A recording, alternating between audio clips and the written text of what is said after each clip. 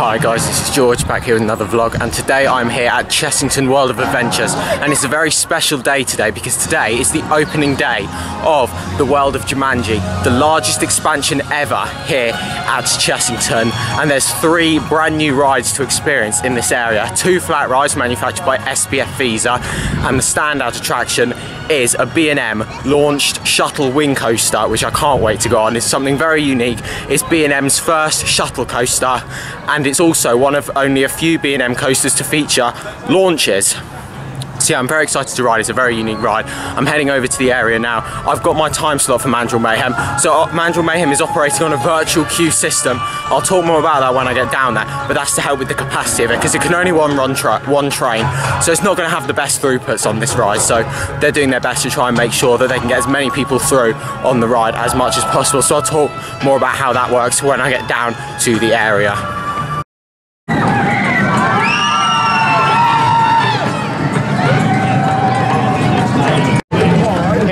Into the World of Jumanji. You can see Mandrill Mayhem down there.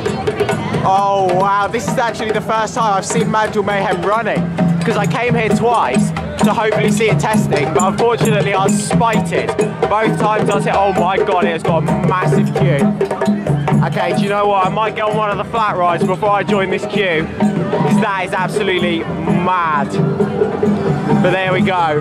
I'm so excited to ride this coaster. That is amazing to finally be inside this area. It doesn't feel right to be in here.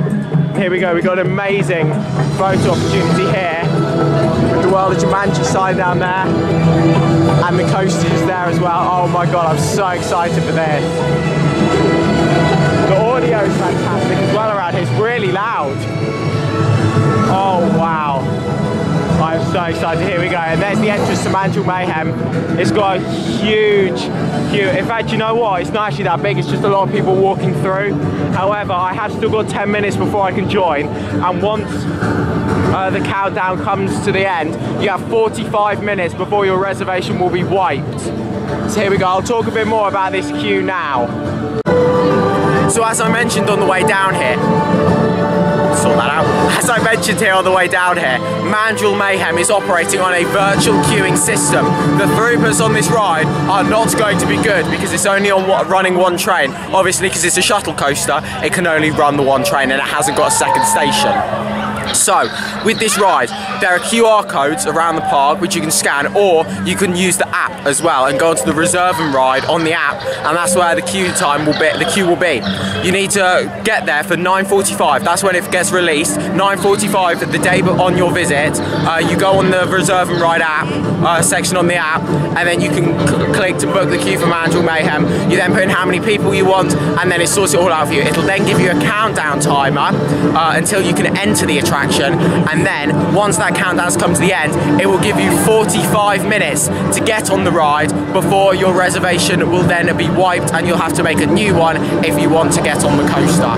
At the moment, you can only ride the coaster once per day, depending on how many devices you have. If you're here with a second person and you both have a phone, then obviously you can try and book it twice. But if you only have one phone, you're only going to get on it once throughout the day. So hopefully I'll be able to find someone later today that I can maybe book on with them and maybe get a second ride, but I'm not too sure at the moment, but hopefully that will be able to happen.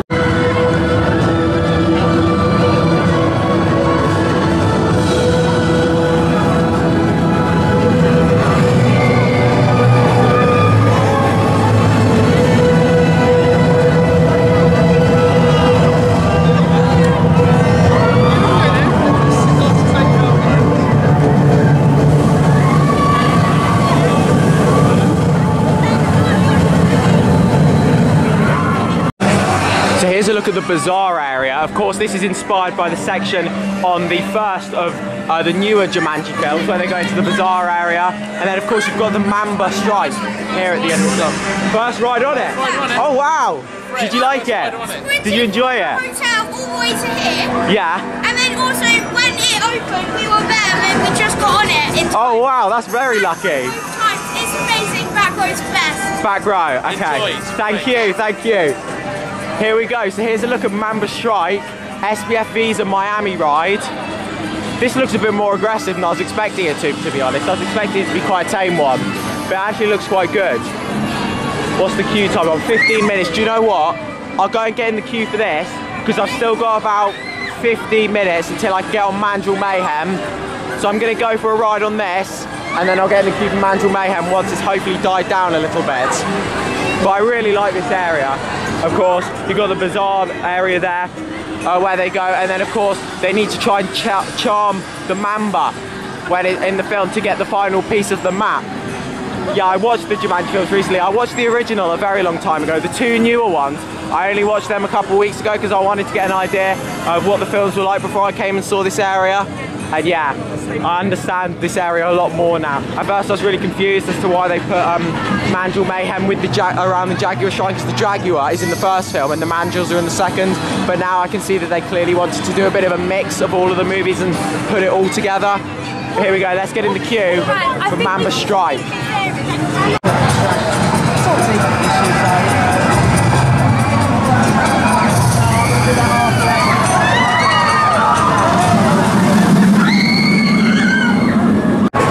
There we go, so I've just had a ride there on Mamba Strike, and I quite enjoyed that actually. The key to that one is that it's a bit tamer than the ones you see on the funfair circuit, so it doesn't spin round as fast. When they spin round really fast, I find them a bit uncomfortable.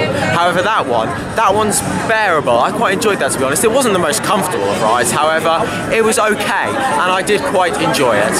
My time slot is now ready for Mandrill Mayhem, so I'm going to go and get in the queue. It looks absolutely giant at the moment. I think I'm going to be in here for a while. Dispatches have been slow from what I've seen so far on this ride. However, I can't wait to get on it. I think I'm going to be in this queue for a while, but let's go for a ride on Mandrill Mayhem. So I'm in the queue for Mandrill Mayhem now. It's absolutely huge. As you can see, it goes all the way over here. So we're going all down here, all around there, over to the station over there. As you can see, we've got all these different boards which show all the characters' strengths and weaknesses, just like from in the film, which I really like. So I'll show you more of them as we get further around. But yeah, there we go, some great views of the Jaguar there. Oh, it looks so impressive, doesn't it?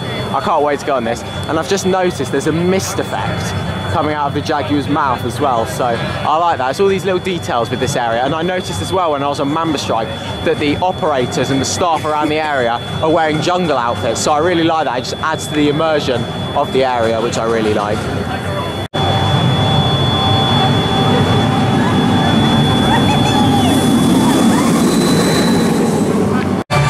So as you can see, there's one of the boards there with the character's weaknesses. So this is Kevin Hart's character here. I've just gone on the Reserve and Ride app to see if how long the virtual queue is, and I've actually been able to book another slot, so I don't know if I'm going to be able to actually use it, because from what I'd heard, you're only going to be allowed to go on the ride once during your visit. However, I have booked another slot for in an hour and 15 minutes, so I'm not sure what's going on with that. I imagine something's just broken, they're just fixing stuff, as it is the opening day. It's the first time they're using this system here at Chessington, so there are going to be a few flaws with it at first, so I wonder if that's what it is, but oh well, I'm not complaining. Hopefully I can get as many rides as I can on this today.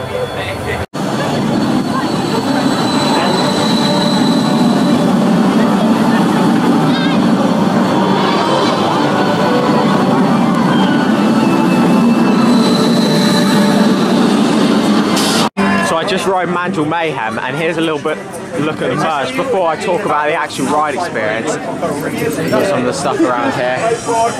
T-shirts and hoodies over here. Here we go. These shirts here are really nice, I like that. It's not the kind of thing I'd wear, but I do like that a lot. Something else I really like, these mugs here, absolutely brilliant. £15 for these, I'll definitely be buying one of them. Really nice. Got another mug down here. The board game there as well, from the original film of course. That's brilliant, really like that. Onboard photos are just over there, I won't show them. And then of course over here in the bazaar you've got all your different games. You've got the claw machine over here. These fit in absolutely beautifully. The theming around this bazaar area is fantastic, and these games fit in perfectly. Lots of roaming actors as well, which I really like. Mamba Strike looks like it's testing there, that's gone down. Oh dear, I'm glad I got on this one, I did. There's a bit of footage of it. Yeah, hopefully that will reopen soon. I'll probably do that again later. I've got about another hour to go until my next ride on Mandrill Mayhem. I can't believe I was able to get a second slot. That's really lucky. I don't know if they've changed things and you can ride it more times or if it's just something going wrong, but either way, I'm not complaining. I was on the 3rd row on the left side, if you're looking at, on the right side, sorry, if you're looking at it from in front of the station. So here we go.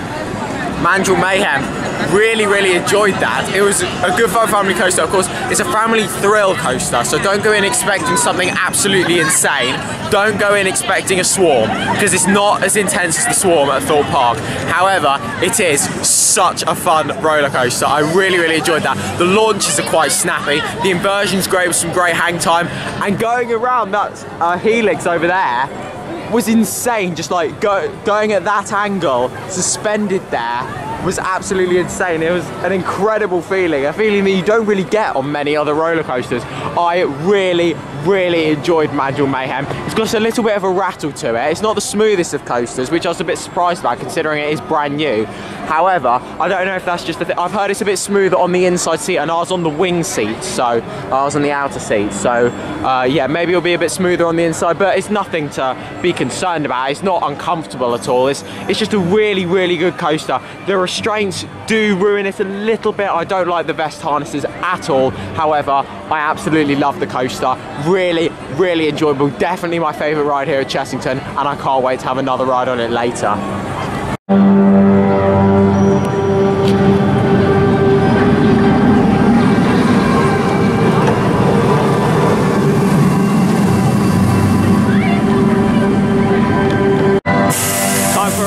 Ostrich Stampede now, currently advertised as a 30-minute queue. But yeah, I've still got a while until my next ride on Mandrill Mayhem, so I'll give it a go. This is an SVF Visa frog jump ride, but it's a park model. So of course this one's not a temporary ride, unlike the ones you'll see at the fun fair. Hello! There we go. One other thing I wanted to point out about Mandrill Mayhem is how fast the queue moved. I was in the queue for about 25 minutes, so it moved quicker than I thought it would do. However, it's obviously not ideal for a park that gets big crowds like Chessington. But overall, it's not as bad as I was expecting, so there we go. I'll see what it's like later when I go for my second ride on it. But it looks incredible. It's one of the most visually pleasing coasters in the UK, in my opinion. It looks amazing.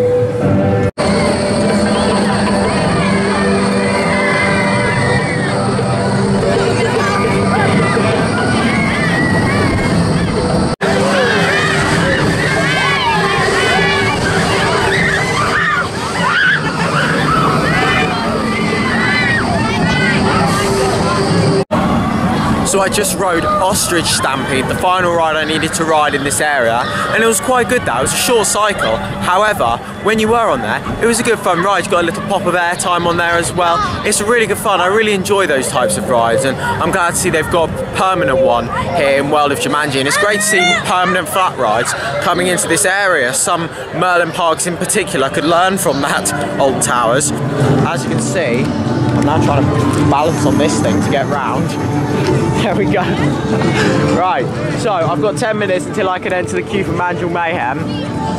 So I'm just going to walk around the area for a little bit, take it all in, have a look at some of the theming around, and get some more footage. So here's a cool Easter egg over at these petrol pumps here. As you can see, you've got 2017 in there, which is the year that the first of the new Jumanji films was released, Welcome to the Jungle, and then 2019, which is when the next level was released. So there we go. I do like that. There's a good Easter egg in this queue line here with this truck as well. The number plate says Genesis on it, and of course the roller coaster Mandrill Mayhem was originally Project Genesis before its official name was announced. So yeah, there's lots of Easter eggs around to be seen in this area.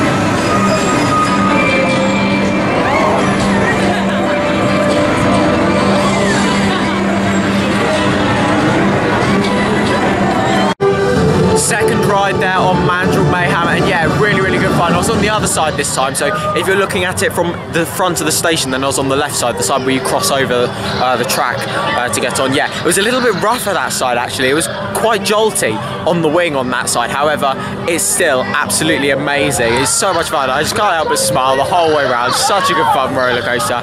Really, really do enjoy it. I'm going to head out of the World of Jumanji now and go and head on some of the other rides here at the park, and then I'll come back here later because as I joined the queue for Mandrill Mayhem Just, I was able to get another reservation, so I'm going on again in about an hour. So there we go. I'm going to go and get on some other rides, and then I'll be back here then to come and get my third ride on this fantastic coaster, and hopefully this time I'll actually be able to get in the back as well.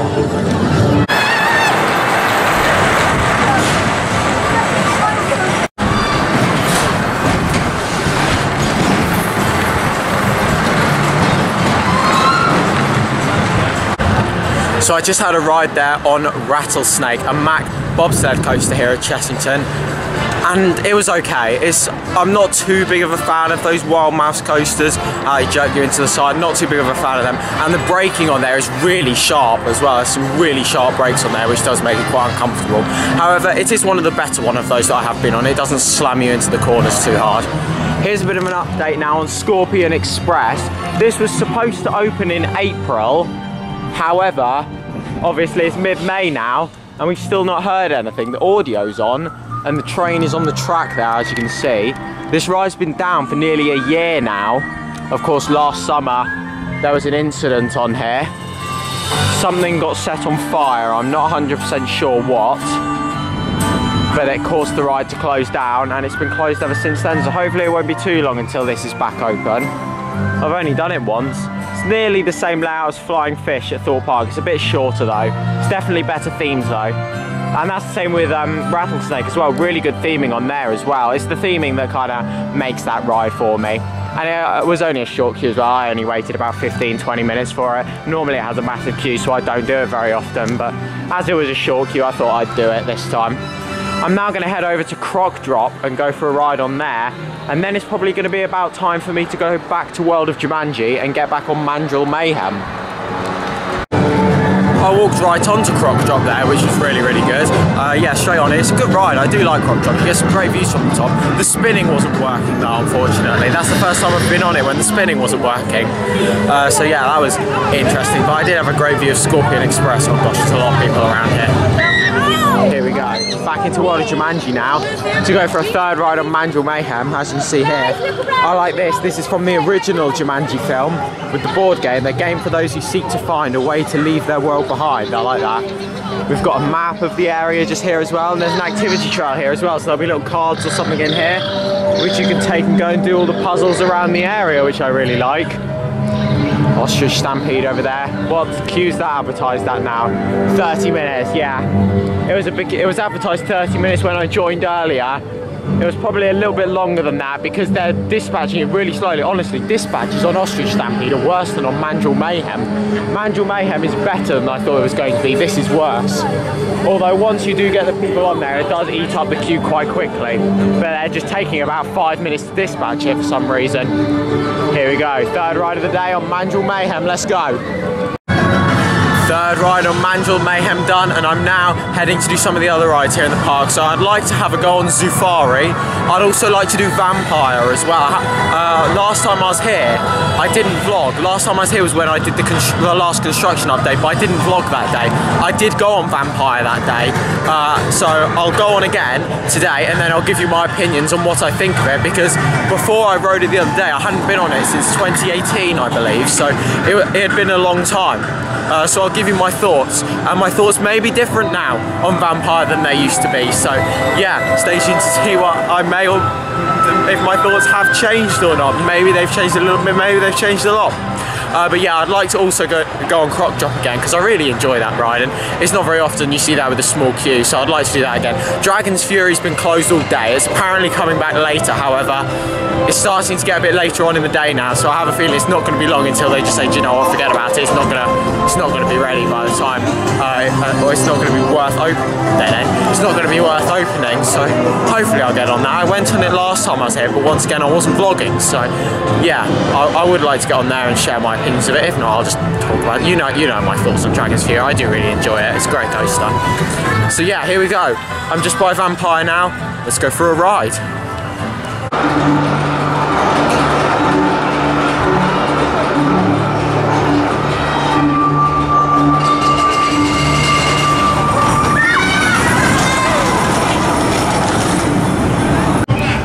Just done Vampire there then, so I've now had 3 rides on Vampire since I started riding it and coming here to Chessington.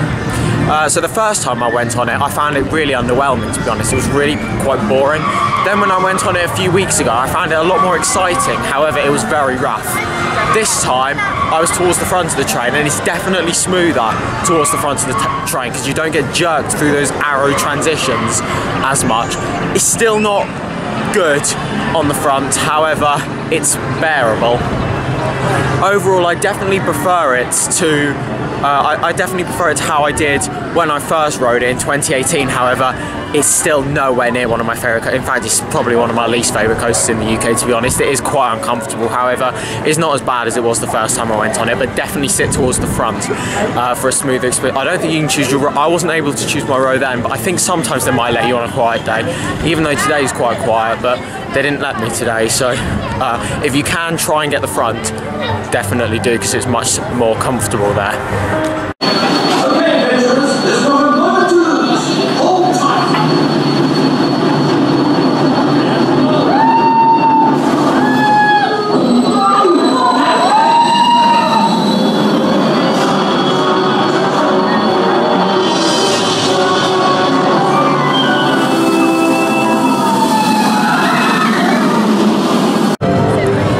I just had my 4th ride on Mandrill Mayhem, and that was actually my first time in the back row. I don't think I've pointed it out in the vlog yet, but you've probably seen it. But on the back row, there is a backwards facing seat.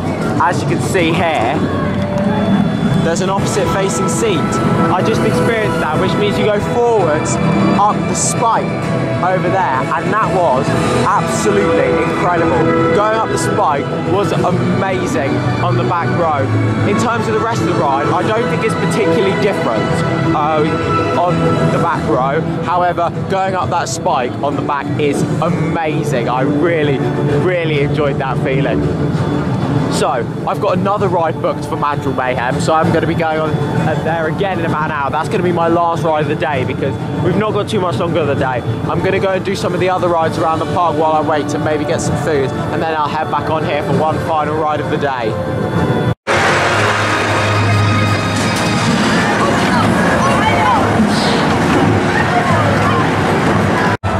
So with less than an hour and a half left of the day, Dragon's Fury opened, and I was able to get on it. I waited about 20 minutes for it. And yeah, it's a good ride. I really like Dragon's Fury. Not my favourite ride in the park anymore, of course, and it's also not the park's most recent coaster anymore. So there we go. But it's still a great ride. I really, really like it. A really good spinning coaster. I definitely prefer it to Spinball Wizard at Alton Towers. It has got a better layout than that. Yeah, really good coaster. Nice and smooth. It was really intense as well. We got some really good spinning on there as well. There was only 3 of us in the train, so we got some really, really good spinning.